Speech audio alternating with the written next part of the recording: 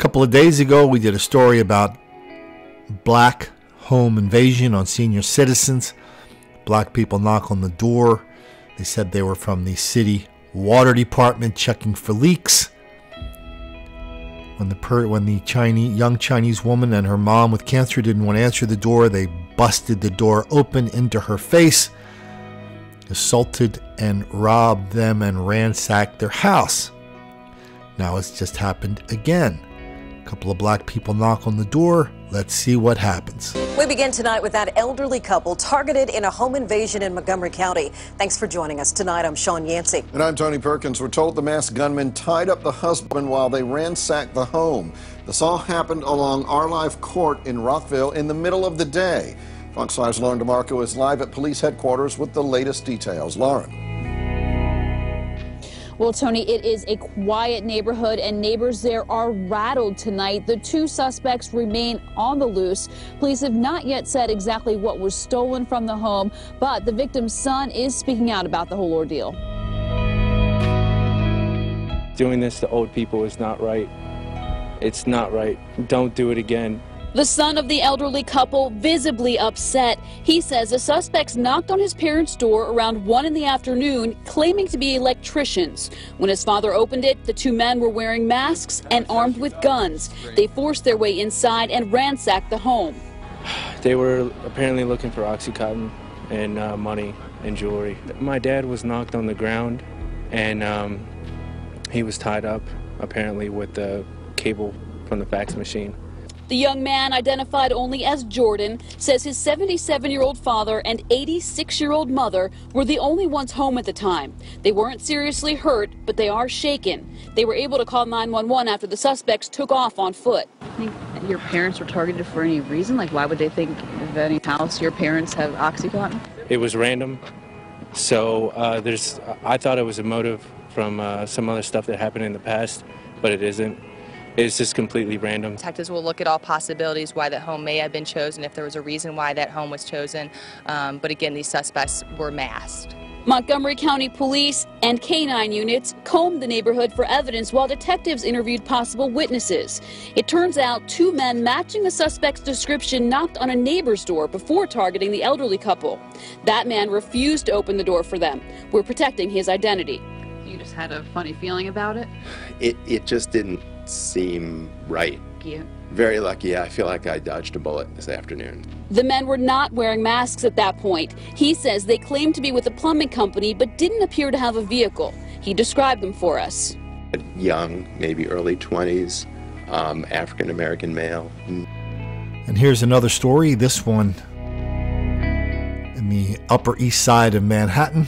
Old Jewish woman minding her own business, approached by a black guy, robbed her, threatened to kill her. That was pretty much enough to get the job done.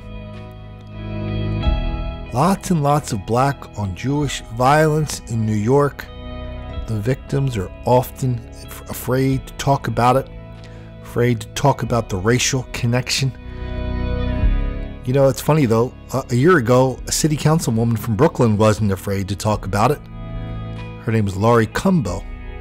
She said, oh yeah, she knew why all this black on Jewish violence was happening. It's because black people feel the Jewish people were not sharing their success.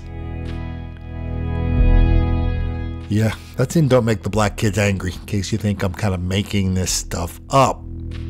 So many black on senior, black on Jewish attacks over and over and over. Nobody's connecting the dots. And people just refuse to see how vulnerable seniors are because they have money, because they have drugs, and because some people, it's just an easy outlet for violence and assault, and they get off on that. How about this story from Chicago? Old dude having a birthday party, 64-year-old guy, Mike Silverstein by name, and he invites a neighbor slash friend, a young black woman who brings her black boyfriend pretty soon. The black boyfriend is pretty sure that Mr. Mike Silverstein has disrespected her. Punches him in the face. Comes back later with a couple of fellas, finishes the job, 4 people kill him with a frying pan, put him in the dumpster. He is taken to the landfill where he is right now. They didn't count on a couple of witnesses.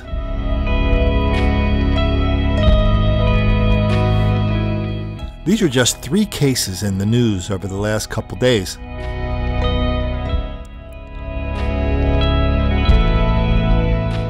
A lot more in my Black on Senior Violence playlist on YouTube. You ought to check it out.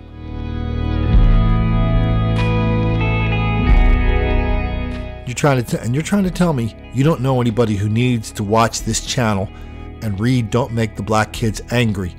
You don't have a mom or a dad. Did you see the son in the first story saying it was random, saying, "Oh, people, you shouldn't do that"? Really, that's the best you're going to do for your older friends, your mom and dad, your aunt and uncle, people who still live in the old neighborhood, probably.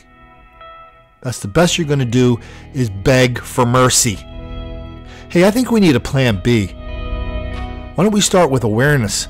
Why don't we start with telling the truth, demanding the truth about what's happening to old people in this country?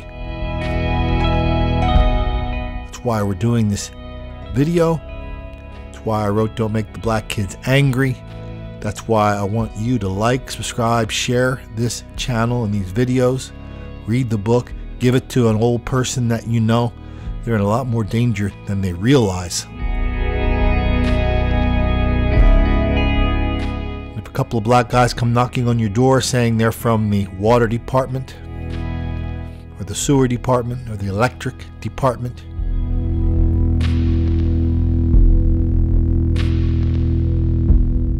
just remember this: don't make the black kids angry.